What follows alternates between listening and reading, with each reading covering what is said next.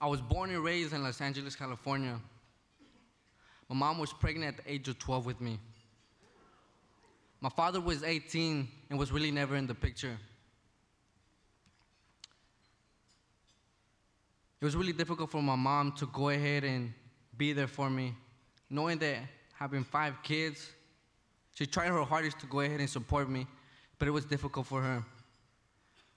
Not having someone to go ahead and tell me anything positive, that I can accomplish something, that I can go ahead and become someone, I went ahead and chose the streets. She tried so hard to go ahead and prevent me from being out in the streets.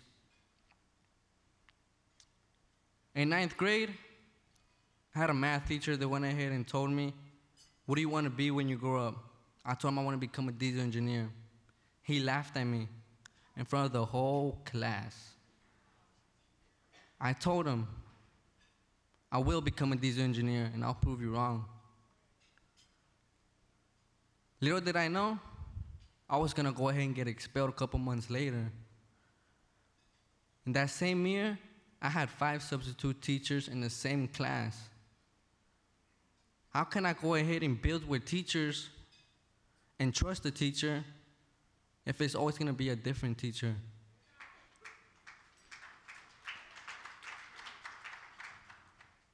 I went ahead and got expelled because I was tagging, I was fighting, and I was smoking.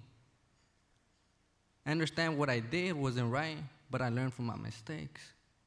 So I got pushed out. And for me being pushed out, I was left with nothing. I didn't care about school anymore. So I turned to the streets.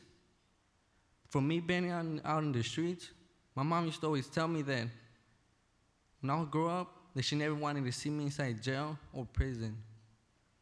She even told me that she never come and visit me if I ever ended up locked up.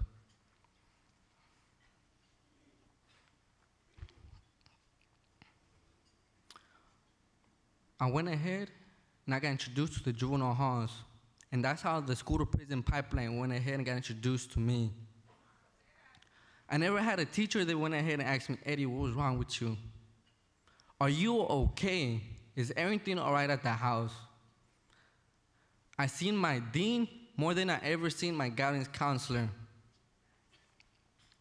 So when I went to the juvenile halls, I didn't know what to expect. My mom was crying outside of the courtroom. She was disappointed of what my actions went ahead and occurred. This man approached her and told her, "Why are you crying?" My mom said, "Because my son's in there." He said, "I can help you out. I can help your son. I can go ahead and talk to the judge and get him out of there." And to this day, I'm proud to call him my mentor.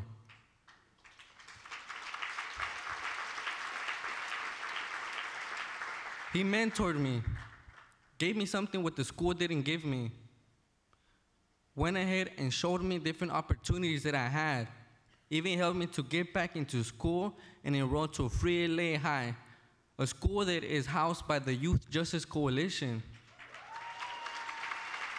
And at the Youth Justice Coalition, I'm gladly to go ahead and say that I'm a high school graduate of class 2014.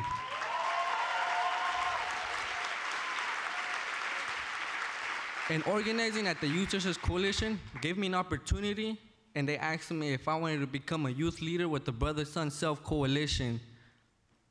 And I told them that I will become a youth leader with the Brother Son Self Coalition.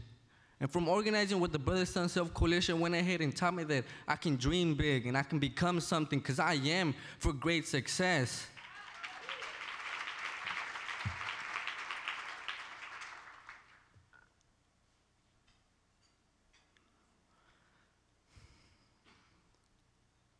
And all I want to go ahead and say is, thank you, Liberty Hill, for going ahead and funding organizations like the Youth Justice Coalition, Brother Son Self, because if we didn't have organizations like that that were being funded by Liberty Hill, I don't think I would have went ahead and never escaped from the school system.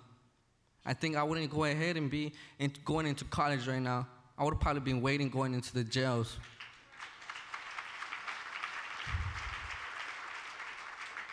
So when I graduated from college, when I have my own nonprofit organization, then me and my mom will go ahead and be handling to go ahead and support young mothers just like herself that went through the struggles that she did.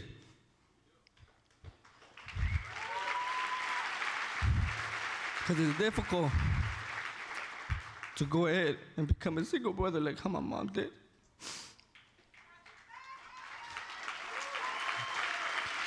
So I will go ahead and I'll be honored to go ahead and say Liberty Hill to go ahead and fund my organization that me and my mother will go ahead and create. Thank you.